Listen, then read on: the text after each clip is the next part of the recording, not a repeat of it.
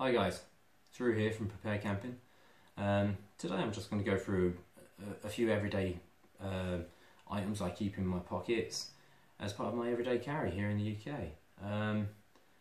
Obviously it's going to be very different to what people in America might expect, but our laws are a lot stricter over here. So I'll lay it out and let's see what we think. So guys, here we have it laid out. I've got just over 2 meters of paracord in a basic cobra weave with a D shackle that I keep on my wrist. Has multiple uses, obviously. I mean, you can use that for all your cordage uses. I mean, everyone knows about paracord. A little bit of Vaseline also has numerous uses, and in conjunction with this little thing that I'll talk about in a minute, can also help start a fire. Swiss Army knife. Everyone in the world should have one of them. That's just a given. Same goes with the cotton bandana. It's a handkerchief, but you can also use it for loads of other things, bandaging, everything like that. It's all good. This is a relatively new one. I've not really had a chance to try this out yet, really. This is a cheap little multi-tool that I got off of Amazon.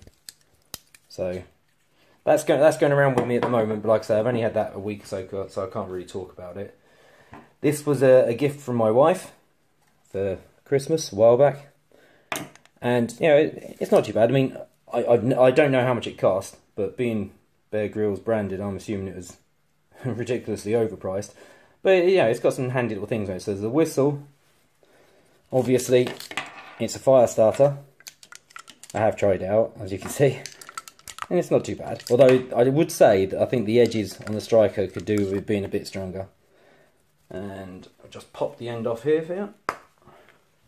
The cap that just pops off.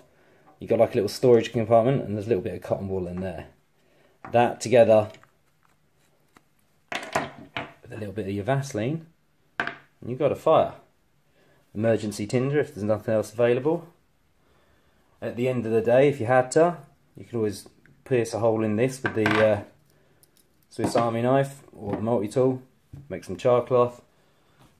There's plenty of stuff there. Keep you going for a little while. So, that's what I keep in my pockets every day here in the UK. And for virtually any situation, I think you're pretty much covered. I mean, obviously you'll have a pack or a bag with other items in it, such as your water container, maybe some more decent tools, headlights, torches, batteries, all that good stuff. And please, if you like this, subscribe, like, comment, all that good stuff. Really do appreciate it, guys. Take care. It's a shirt from my stag do. It was a great weekend in Estonia. We spent time shooting AK-47s, obviously getting very, very drunk. Not at the same time, should point that out. We also went to Helsinki for the day. We had a fantastic curry, and we got very, very drunk on the ferry as well, both ways. And it was an awesome time. I thoroughly recommend anyone that gets the opportunity to go to both Finland and Estonia. Amazing countries. Give them a go. Cheers.